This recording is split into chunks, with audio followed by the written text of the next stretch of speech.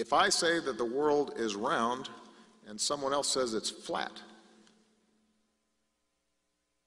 that's worth reporting. But you might also want to report on a bunch of scientific evidence that seems to support the notion that the world is round.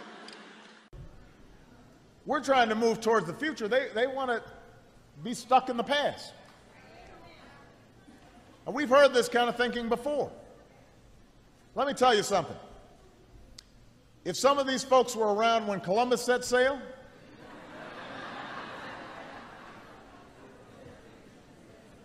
they must have been founding members of the Flat Earth Society. They would not have believed that the world was round. Much patience for anyone who denies that this challenge is real. We don't have time for a meeting of the Flat Earth Society.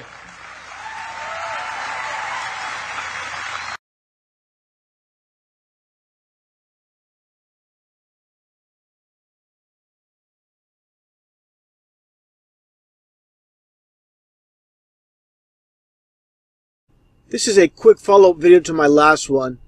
A few of my subs made mention to a clip that I didn't see on CNN's website, where CNN just showed a portion of Hillary Clinton's speech where she makes a reference to the glass ceiling, of course a reference to the dome, God's firmament that is above us. This is how these Satanists love to mock, and all these people in this auditorium just cheer and have no idea that she's mocking them. Take a listen. Again, this is how they love to mock. And it may be hard to see tonight, but we are all standing under a glass ceiling right now.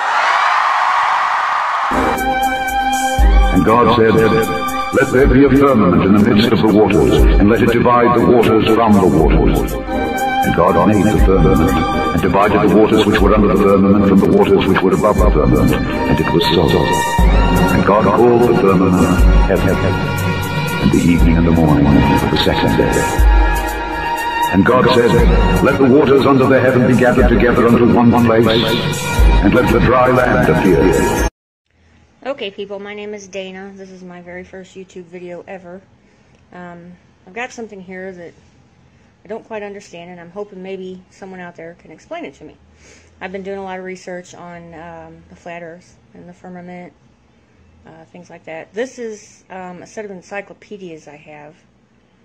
They're Encyclopedia Americana. This is volume 2. It's the A's. What we're going to do is look at what it says about Antarctica. These, just remember, this is a 1958 edition. Okay, this was before the Antarctic Treaty was signed. This was before the supposed Apollo missions. I want to show you something that it says in here about Antarctica. It basically talks about all the exploration. It says here, Antarctic regions, excuse me, all the exploration. Has a few photos, not too many. This is the map created back then. I've read all of this. This is the part here that I have the question about. I am trying my best to get some light on here really good. Like I said, this is my first video. Don't criticize me too much. I have no idea what I'm doing. Let's see. Okay, I hope you can see this. They did flights, and it says, "These flights prove the inland areas to be featureless in character, with a dome 13,000 feet high at about latitude 80 degrees south, longitude 90 degrees east." Okay, I have no idea what that means. There seems to be only one definition for the word dome. Anyway, if anybody has any idea what this means, can explain this to me, I would appreciate it. Okay, thanks.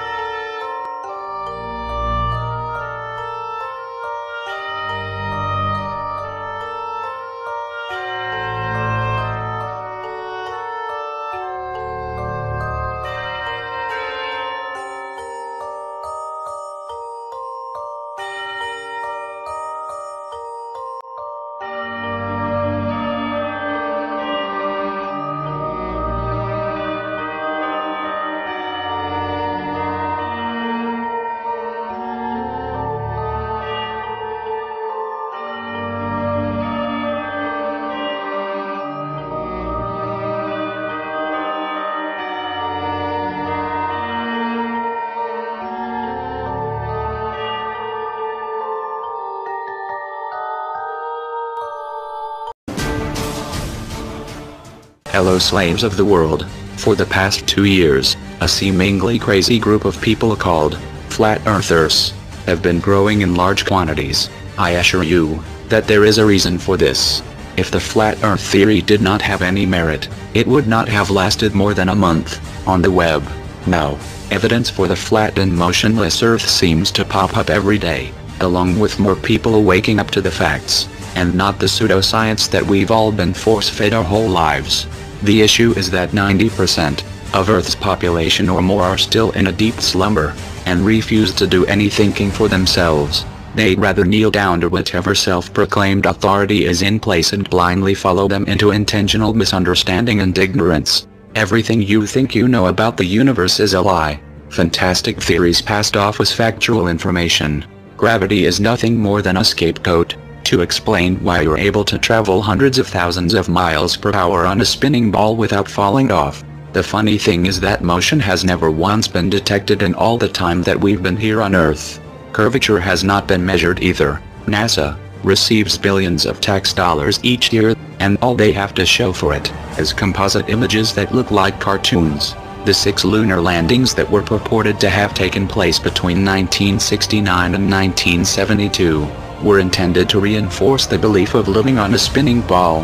Now, in 2016, most people have been so dumbed down that even though there is zero proof for a globe Earth, they still happily accept the lie and relentlessly attack anyone who says different. The reality of the matter is that we cannot leave the Earth because we are enclosed by the firmament. The implications of this are astounding to say the least. A nearly one-sided spiritual battle is being waged against a clueless general public that has been taught that Earth and all life is the result of a cosmic accident that led to humans evolving from ape-like creatures over millions of years. The reason that they want us to think these nonsensical ideas is because the total opposite is what is actually true. We are of divine origin and have a basis for being here. Unfortunately, many people are heavily under the influence of the mainstream media, and will forever be suffering from cognitive dissonance. If that isn't the case, then the Tavistock Institute has successfully trained them not to care. Through music, movies and TV shows, the thoughts that you think are your own are manufactured for you. Your opinions are formed by psychos with an agenda to enslave humanity and put a stranglehold on the world as a whole. Pay attention and wake up to the flat earth conspiracy today, and watch as their power over you becomes dust in the wind. You looked around at this flat, beautiful land, and all this sun. I asked the question, how many days of sun do you get a year? 320. That's pretty good. And decided that Boulder City was the perfect place to generate solar power. In fact, as I was talking to the folks from Sempra, they were explaining that this location is almost optimal for solar power generation. And not only because it's flat, transmission lines were already here, the sun is traveling, and there's no haze, and it's absolutely clear. And so this is an extraordinary opportunity for the community. The sun is traveling, and the sun is traveling, and the sun is traveling, and the sun is traveling, and